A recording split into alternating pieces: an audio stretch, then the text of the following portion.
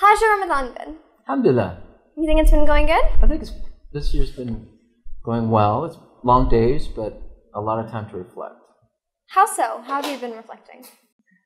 Well, I reflect about where I am in terms of the values that God has told me that are important, such as being merciful, compassionate, being forgiving, being just. And every year, I think we all have to assess ourselves. Where are we on that barometer of those values? Where are we in terms of the practices? Are we backbiting less? Or are we backbiting more? Are we checking our anger? Are we putting our anger in check? Are we able to reconcile with people that we have disputes with? So every year you're given that opportunity to raise your level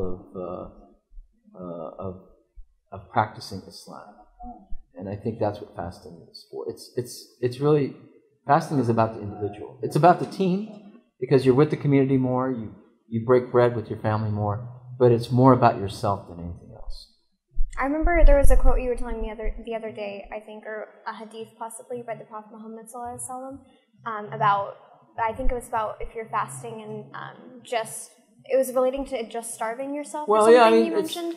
I to paraphrase, I think the point is that if you're not gaining any spirituality, then if you're not gaining any spirituality from fasting, then it's just an exercise in starvation and thirst. So you have to work on the spiritual part. And the fact that food and water and everything is put away, it forces you to think about that. So you should gain from it, just by fasting alone. But the more you put into it, then definitely the more spiritual it becomes for you. You mentioned also being just. So in the concept of justice and fairness and forgiveness also, what do you think? Do you think forgiveness has more of a special meaning during Ramadan? Yeah, I think forgiveness is probably the most important aspect in Ramadan. It's the most important aspect for a human being to be a human being. A human being can forgive somebody who has wronged him or her. Animals don't forgive. Animals react.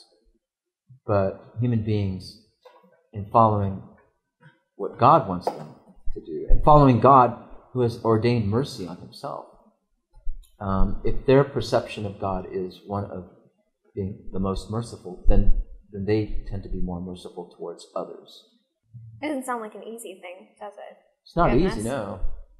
But that's the point, and fasting's not easy. But sure, it's worthwhile at the end. That sense of accomplishment, that self-development, and learning how to forgive is worth it. And I'm not saying that I've learned or I'm ideal. I have a long ways to go. But the idea is that to put that ideal before you yourself as the goal, and on your way in achieving that goal, you reach excellence, and that's really what you want to achieve. Thank you. Thanks for sharing. You're welcome. How was that?